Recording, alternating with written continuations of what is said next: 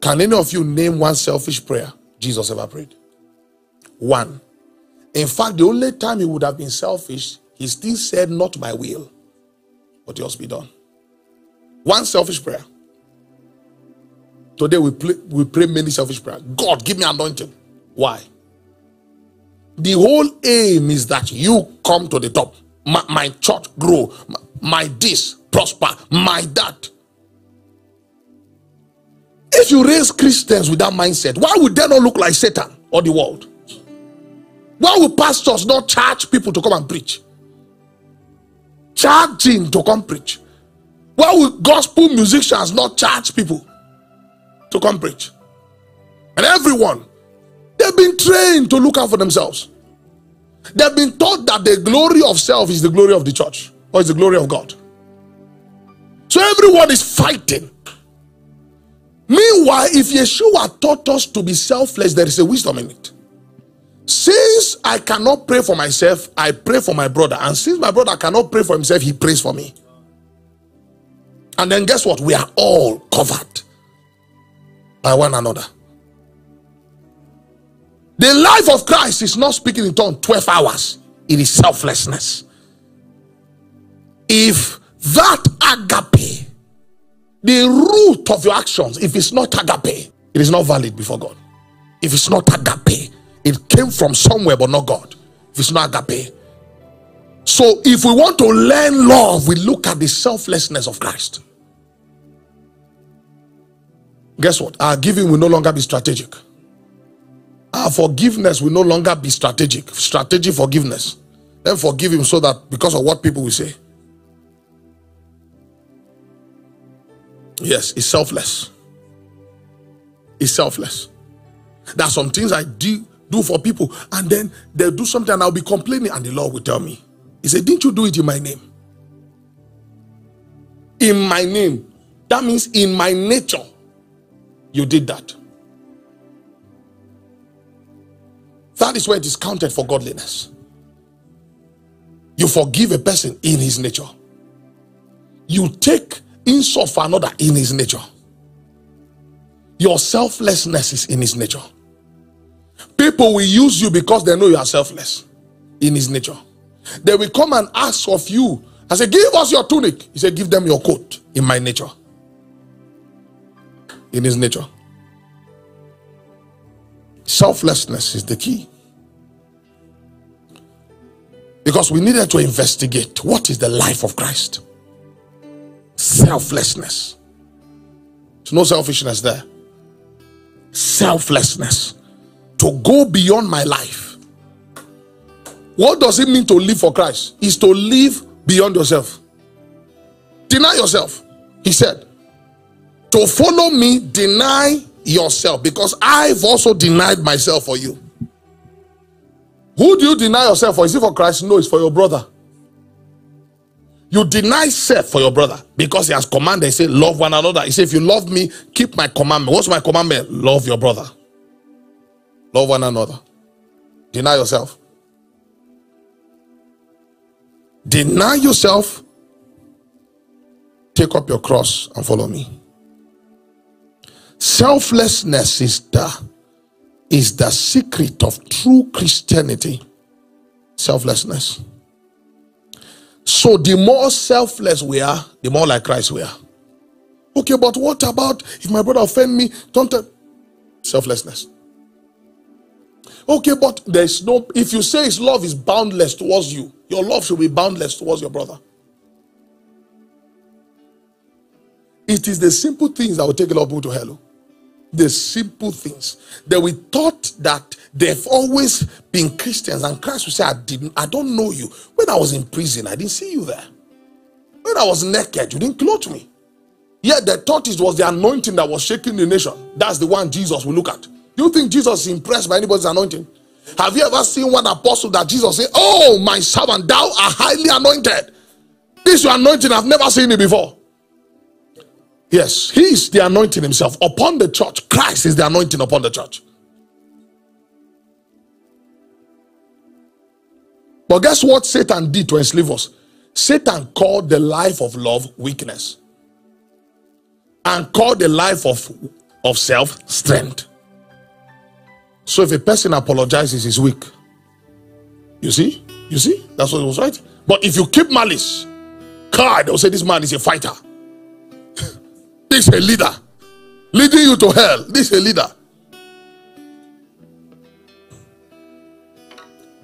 You want to know a Christian, look for a selfless man, a selfless woman. He has only 500 naira and he knows his brother is hungry. He's willing to give the brother that 500 and take the brother's hunger. The same way Jesus gave him life and took his own death. That's selflessness. Until we get to that point. And do you know what the height of that point is? Lay down your life for your friend.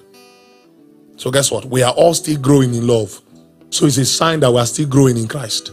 Even the big Geo is growing in Christ. Oh, yes. Hey, let something happen now. He will be on the first private jet out of the country. He will save his life. So when I see the standards of God, I begin to pray for my life. Because I know that although power is working, we still have a long way to go in love. The life of Christ. Woe to a church who undermines the true life that saved us. Anointing did not save us. Do you know? Anointing did not save us. They came and said, in your anointing, in your name I prophesied. In your name I cast out demons. Thinking that before the Savior there is any other salvation. Before the Savior you are bringing another type of salvation. But accept me by my works. We did many great things. Oh Lord, didn't you see the 100,000 capacity we just completed? It's a life of selflessness. You want to know who a Christian is, not the one that's holding Bible. He can hold Bible and not know that life. He can quote Bible and not know that life. But there's one who doesn't, he's not holding Bible, but he's living the life that is prescribed there. He's living the life. Sometimes the way you win your brothers is to forgive them the much they've committed. He said, he that's forgiving the much will love the much. When they come to us for forgiveness, that is. So it's a life. So who are the mature among us? The mature are those who have been able to know that life, exemplify that life, and teach that life. So I leave you with this. You've always heard that Jesus fulfilled all the laws and the prophet. How did he fulfill it? He knew a secret that the others did not know. Their new sacrifice, he fulfilled the true love. He knew love. So he said, the submission of the laws and the prophet is to love God, love your neighbor. He knew that secret. That's the secret. God is not as interested in your praying every 4 a.m. as you're living the life of love. Your 30 minutes prayer, the 30 minutes prayer of a man in love is stronger than the 20 hours prayer of a selfish anointed man. The 30 minutes prayer of a true lover of God and mankind. He loves mankind.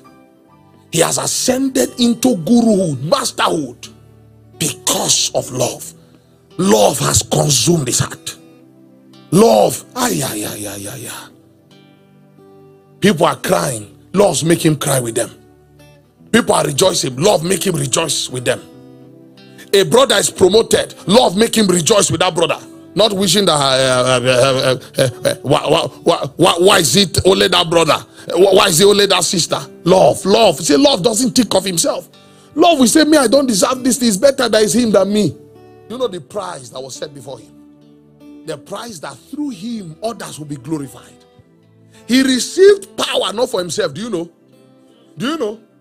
Yeshua was never selfish. He received power for those who believe in him. That's why God exalted him. Oh my God. Faith is powerful. This is powerful. Hope is powerful. But love, it is love that gave hope. Love that gave faith. Love that gave power. Love that gave spirit. Everything is inside love. Anything standing apart from love is not from God. Anything standing apart. He said God is what? So what is there that is standing apart from love? God, if we say God is love, God is light, there were a few things the Bible called God. Say God is love. A man that cannot love does not know God. The Bible says it clearly. And just in case you don't know the type of love he's talking about the love exemplified by the master, whose height is self-sacrifice for the sake of another. Meanwhile, do you know that the human nature is so terrible that you can actually self-sacrifice for yourself? You can give your body to be burned, and yet you don't have love.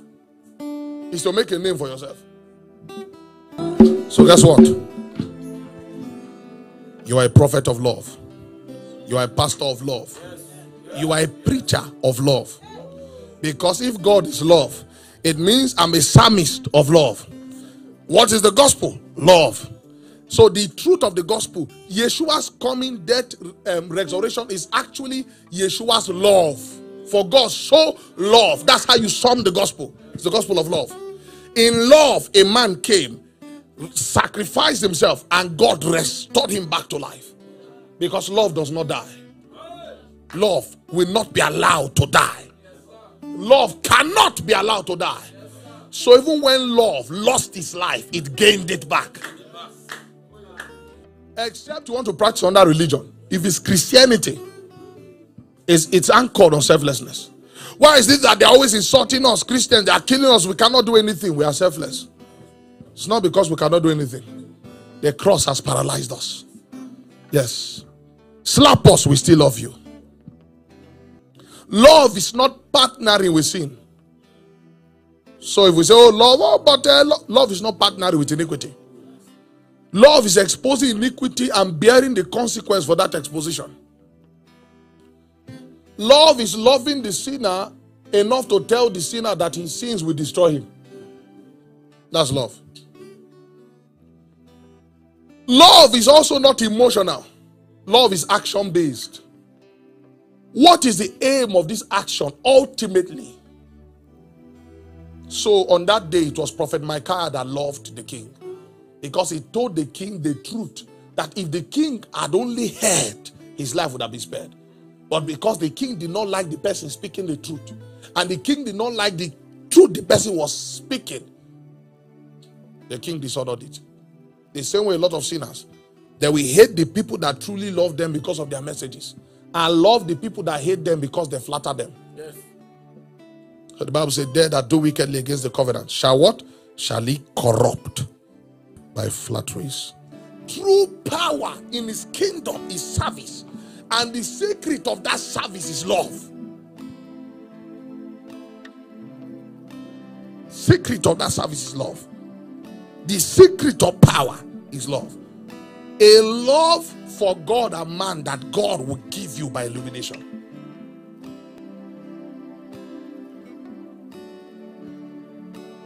So many people go to the mountain selfishly, pray selfishly, fast selfishly,